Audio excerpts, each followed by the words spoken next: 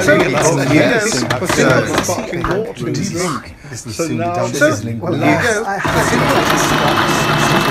in today's episode, how do you do, interwebers? Welcome to today. The sun is sort of shining. The leaves are bright yellow. It's fantastic. And I'm sitting in front of my computer uploading videos to YouTube and to my IGTV account. And I decided today that I will not leave my apartment, because usually I sort of get bored and I do something, and then I sort of, because there are things that needs to be done in the apartment, or could be done, or must be done. I will later on show you how I make, hopefully, a fantastic pasta sauce using cashew nuts. Yes, cashew nuts. People, it's 2 o'clock, almost quarter to 2 o'clock, which means I missed lunch. So if I won't miss, no, I haven't exactly missed it, but I mean it's late. So I'm going to make something that I bought the ingredients for yesterday. It is called Cacio e Pepe. And I got the recipe from the latest issue of Vegan magazine. And this is part of a series about sauces. So vegan sauces. Bearnaise sauce, this cacio e pepe, and chimichurri, tzatziki, and other interesting things. But today we're going to make something really easy. This cacio e pepe. Oh, and if you hear something, it's the pasta water boiling. Stop boiling so loudly, you silly water. So this sounds really easy, but you have to prepare it because you need 4 deciliters of natural cashew nuts, and they need to be soaked overnight. So this is what they look like when they've been soaked. So this is not a recipe you can sort of like, I'm going to cook this now. No, you have to sort of plan in advance. So this is what you need. You need the soak. This is, I guess, I'm going to turn this off. This, I guess, it's what is the cheesy part. That 4 deciliters of 4 deciliters of unsoaked cashew nuts. I'm going to measure how much it is once you soaked it. And then you're going to need half a deciliter of nutritional yeast. And this is quite, I think it can be kind of hard to find, but in most big stores they have it. This is sort of a vegan version. It adds a cheesy flavor. You will also be needing 2 tablespoons of olive oil, 2 deciliters of water. You'll be needing black pepper, salt, and red pepper. Rosé pepper? Rosé, I think they call this. By the way, this is an excellent sauce to serve with spaghetti or linguine, because there's no lumps in it. If you have a really lumpy sauce with spaghetti, you get the spaghetti in one go, and then you're left in the end with all that, the lumps, whatever it might be, the vegetables and stuff. But if it's a smooth sauce, then it'll be sort of soaked up by the spaghetti, or it will cling to the spaghetti. Yes. And now onto the sauce. So you start by draining the cashews, and I don't know if it's, I'm saving the water for my plants, but because I think there might be some nutritional value to it. I'm not sure, but hopefully. There's some fat anyway. Oh, maybe this is not so good for the plants. Well, I'm going to live recklessly. Drink up, my dear, drink up. Oh, my lovely avocado plants. Okay, we start again. It turns out 4 deciliters of dried cashew nuts.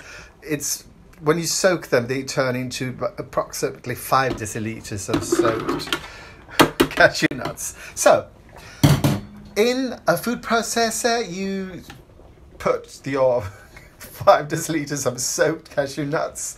You add half a deciliter of nutritional yeast, 2 tablespoons of olive oil. Let's see how much. Oh, a tablespoon of black pepper and half a tablespoon of rosé pepper, and then 2 deciliters of water, and you might add some pasta water if it turns too sort of not enough. Oh yes, and a teaspoon of salt. Okay, people, let's go. This will soon be done. This is linguine. So I've drained the pasta in cold water, and now it goes back into the pan, and I will add the lovely sauce. As you can see, the sauce turns out quite creamy. Oh, it smells delicious. I might add some, no, I'm following the recipe, but some garlic? No. I'm going to make a salad with a little garlic in instead. Okay, people, so I decided to make that salad, a hot salad. So I'm sort of frying some garlic in olive oil, and then later on I'm going to add some kale and just sort of really heat it up fast, and then add some tomatoes, but not to this, the tomatoes will be cold. But one of my favorite scents is olive oil infused with garlic, sort of hot. Ah, this is so delicious. Now I will be adding the kale. Can I do it with one arm? Yes, I can. Whoa. Can I stir it? Yes, I can. This also, you have to watch it so the garlic doesn't burn. And here we go. So, here you go. Simple, easy, and divine. So, people, here we are. Just going to take a little taste test. Eating spaghetti on camera is always fun. Well, not for the one who's eating. Fuck. Here we go.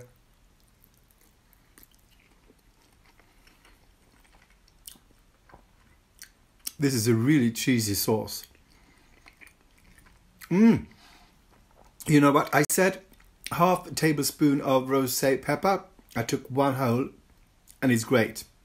Because it's, I mean, rosé pepper is not strong, but this infuses with that sort of, this is really good. So, why don't you make your own? By the way, this kale with olive oil and, no, let's say this more poetic. This olive infused, no, this garlic infused olive oil fried kale is fucking fantastic. All it needs is a little salt and you're ready to go. I'm going through a cupboard here in my wardrobe. No, my hallway. Did you get a proper look? Wait. So, I brought some stuff out. It's like, you know, stuff that it's not really where they're supposed to be. I thought this would be a great idea to sort of keep these. These are from IKEA, and I think there were screws or something in them. They look kind of nice, but I'm really not sure if I should keep them or not. The most interesting thing I found so far, I totally forgot this. Make it yourself buttons. So I'm going to make some. There is some sort of information here. Supposed to cut out stuff and do stuff. Let's see here. Well, some sort of thing and buttons. But these are these buttons you sew on yourself? I mean, oh, these are really buttons. Oh, damn it. I thought they would be. So, wait, if I put some fabric, is this it? Is this fabric? Oh. I thought this was sort of, you made your own pins, but no, buttons. I like. I don't know what to do with them right now, because do I have any fabric that's sort of, maybe? Okay, so I found this kind of velvety fabric and this sort of almost, well, waxy. I think this is supposed to be, it's a tablecloth. So I'm going to try them both. I think this might be a bit too thick. Maybe not. And I thought of figuring it out. This is the sort of template. You put that and then you cut around it. And then you put, let's see here, you put the fabric down into that one. And then you push that one over. And then you take that part and then you push that down onto the fabric. And then I'm going to show you. Okay, so I cut that out, and now I take that part and I put this here, I think, and then I push it, through. Yes, I am. Oh, fuck. I'm gonna need both hands. Okay, so now it looks like that. Then you're supposed to fold that over. And now it looks like a sort of rose or whatever you want it to look like. Okay, and now you're supposed to put that one in there. Oh God, and then this one over that one and just press. See you on the other side. Yeah, you just press with the finger. Has anything happened?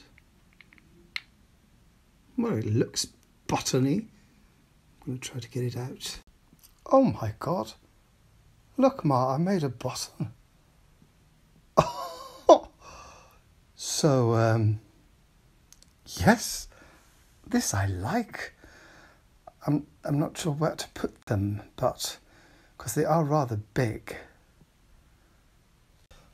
Okay, people, now it's time to try this very nice fabric. Okay, we'll do the same thing. Put that down. And then we'll get one of those. No, fuck.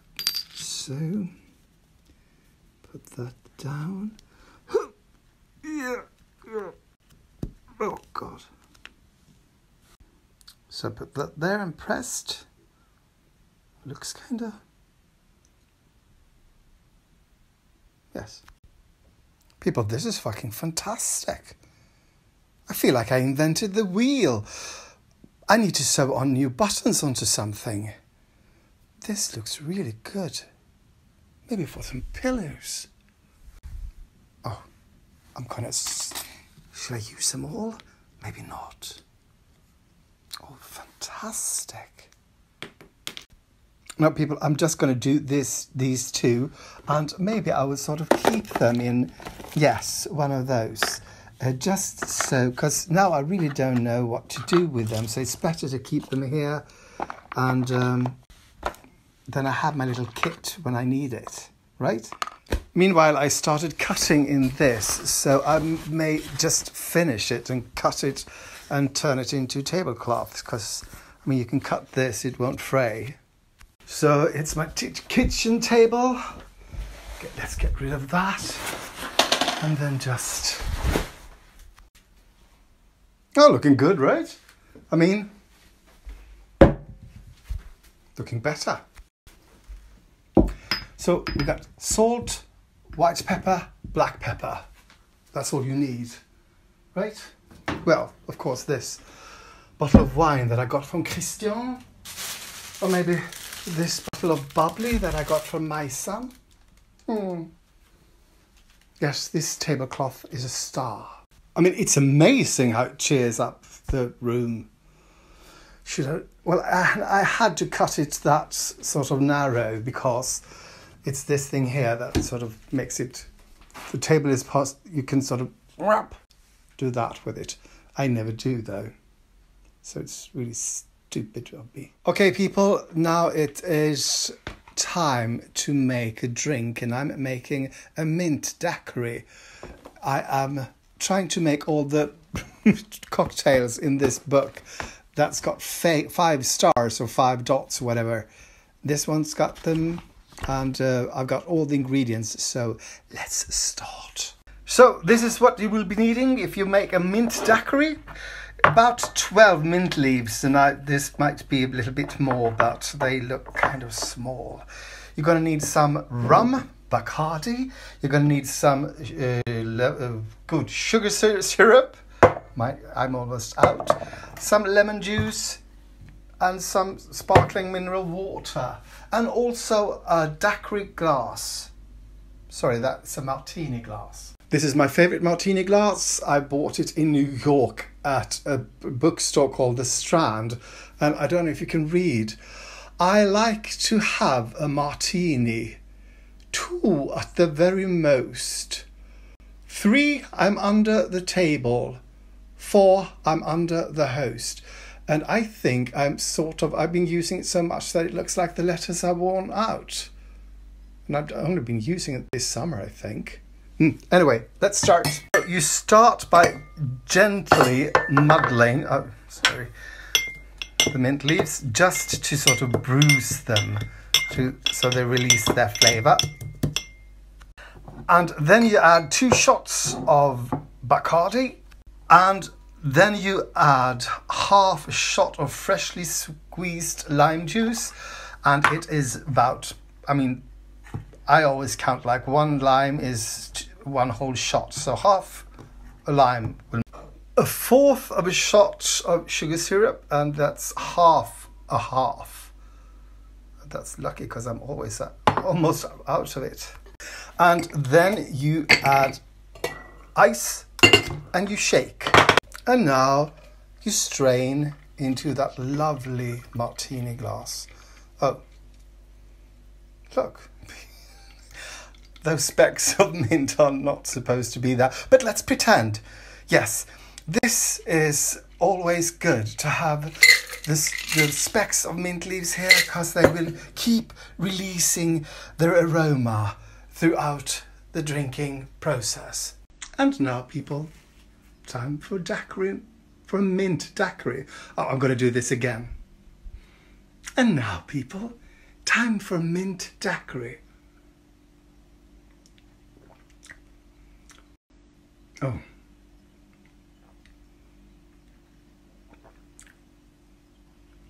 Damn, that's good. I didn't tell you, but when I put this tablecloth down onto the table, I decided I shouldn't put anything down on the table that weren't supposed to be on the table. And then I sort of put the old tablecloth down on it, and that is definitely not going there. But wait, I also did put some stuff here instead of putting them on the table. So let's just move stuff out into the hallway and put them down there and let some other people worry about it. Damn it. Yes. Lovely. Happy Saturday, peoples. I realised I didn't put any of the sparkling water in the drink. So now with the last bit of it, might put too much sparkling water in it. But you're supposed to put sparkling water in it as well. No, I'm not drunk. I don't get drunk that easily.